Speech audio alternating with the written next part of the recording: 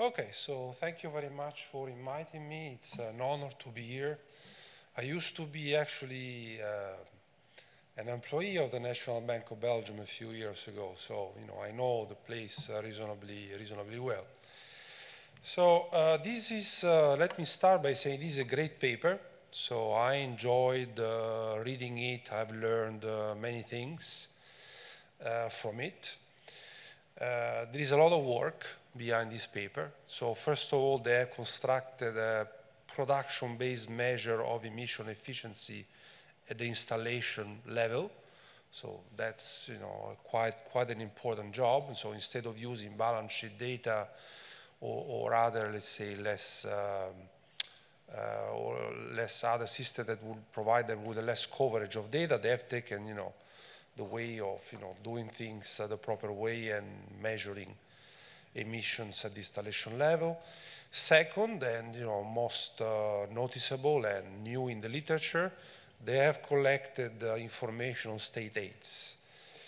24,000. So I didn't provide the figure, but it's actually 24,000 instances of state aids on which they have collected data. And then they have translated these into industry NACE year support value and types. So a big data effort, very interesting. I think one can summarize the paper in saying what is the interaction between the ETS and this national state aid policy to support the energy transition. So that's the leitmotif of the paper. Now, the background is a picture that Leo has already provided. Let's say in the last few years, we have seen this increase in the price of carbon, the carbon tax applied by the EU, but at the same time, we have seen a big increase in the aid which is given to firms for doing the green transition.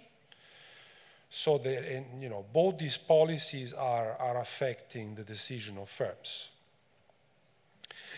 Now, it's good on a sense, especially after 2017, the emissions of European firms of CO2 have decreased.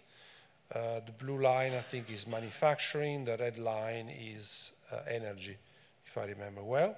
These are pictures that I borrowed from their paper. And this is, again, the raw data. So, as Leo was saying, in order to disentangle, in order to measure the impact of the ETS, they divide firms into high carbon exposed and low carbon exposed. So, for example, the red picture on the left will be the energy sector. The red one will be the high exposed, and the blue ones will be the low exposed. You can see that in the power industry, there has been a lot of progress done essentially by 30 firms. So it's the firms in red who post-2017 have really reduced their emissions.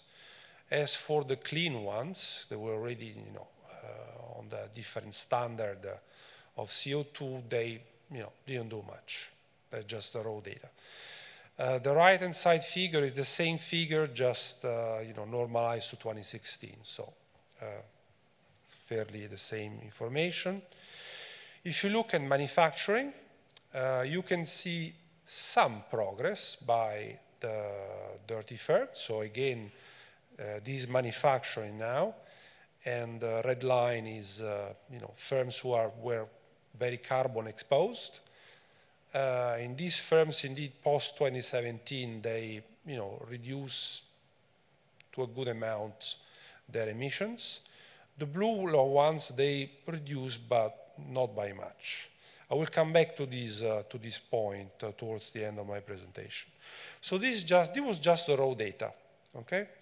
And basically, what the authors will do would use an econometric framework to extract from this raw data a message which can already be seen in the raw data. So there has been a reduction of carbon emissions, particularly by dirty firms, and particularly for the energy sector.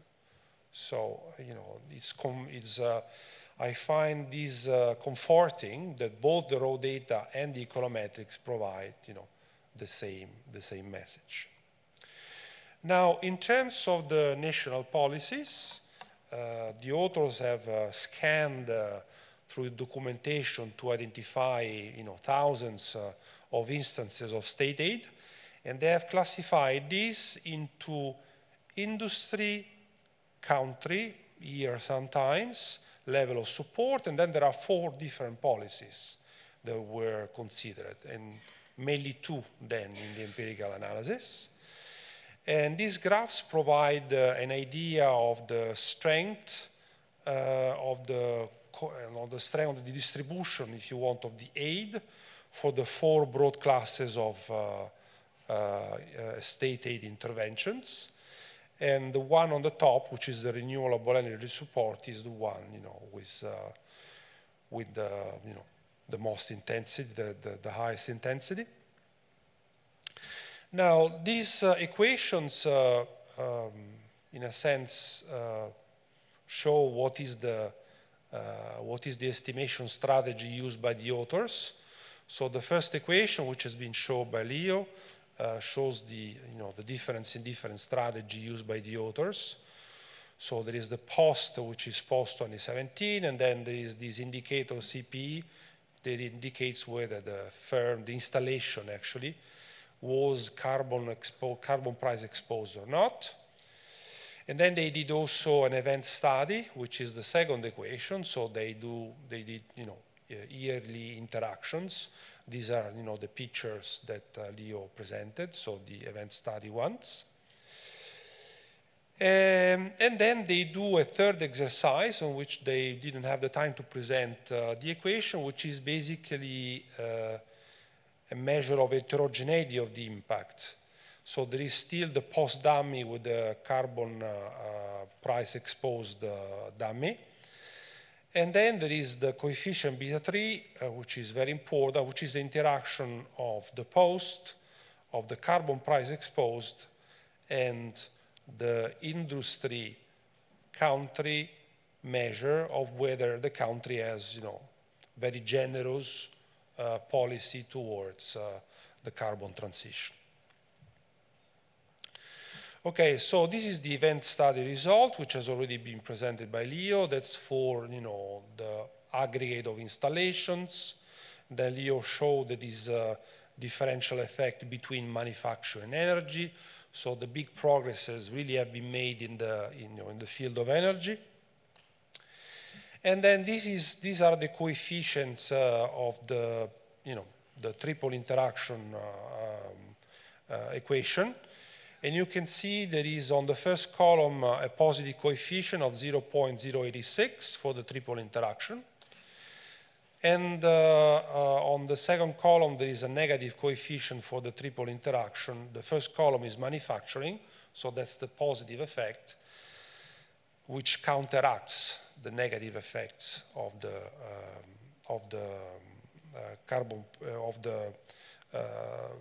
trading emission system increasing prices. And in the second column, manufacturing, we see that the effect of the policy, the second column is energy, the effect of the policy is amplified by the generosity of the state aid. Now, there is lots of robustness, there are alternative sets of fixed effects, there are some direct controls for the price of energy, alternative measures of support intensity, OLS versus Poisson estimator. So it's a great paper. I just have a couple of remarks. The first one is that the paper has the right data to look at the impact, at the differential impact of ETS between low and high exposed installation. The result is positive, very significant, and heterogeneous. However, the regression doesn't allow us to take home a measure of the overall effect of the ETS increase in the price, because what we can only measure is the difference in the response between the high and the low exposed.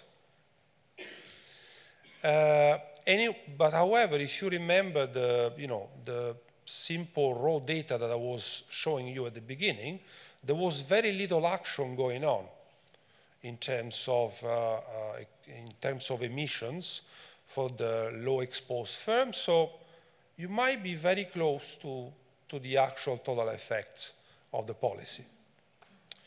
My second remark is that the paper, has extremely rich data on state aid, and the analysis on energy efficiency makes a lot of sense. These firms are hit by a high carbon price. They need to become more energy efficient, and in those countries in which the state aid is more generous, they do it more. So that makes perfect sense. However, for manufacturing, I'm still puzzled why in countries in which the state aid was high, actually this carbon transition was actually hampered. So there are no examples currently provided in the paper of actual industries comparing between one country and one other. So if you really want to push that way, I think you need to provide clear examples of how it happened. Maybe governments picked up the bad apples.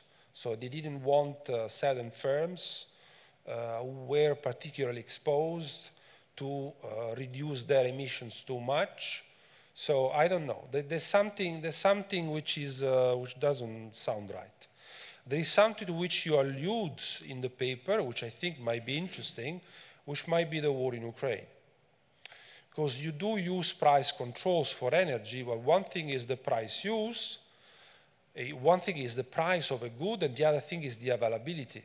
The price might be 10 or might be 5, but if I don't have any short-term or medium-term alternative to Russian gas, I have to use other things like coal. And then a few other remarks that I can discuss with the authors, like the paper is well written and enjoyable to read, but it was a first draft, so a few details like what is the initial fee allocation, for a reader who is not in the field will be gladly appreciated. Then there is some material in the appendix who is not referenced in the main paper, so some material is provided in the appendix but it's not explained. Then for energy producer, I think you do not have actual emissions. So you cite a paper by Nicholson and Hitz, but you need to provide a little bit more than just a citation for the reader to trust your measure. And then I was wondering to what extent the exit of the UK from the EU and so from the ETS has had an impact on the other countries. Because the UK, the system before was such that the balance of payments of ETS was not zero for all countries. Some countries were systematically buying emission trading allowances from other countries. So the fact that the UK exited from the EU and so from the ETS is something that must have had an impact, also probably differential impact on some other countries. Thank you very much. Thank you, Giordano.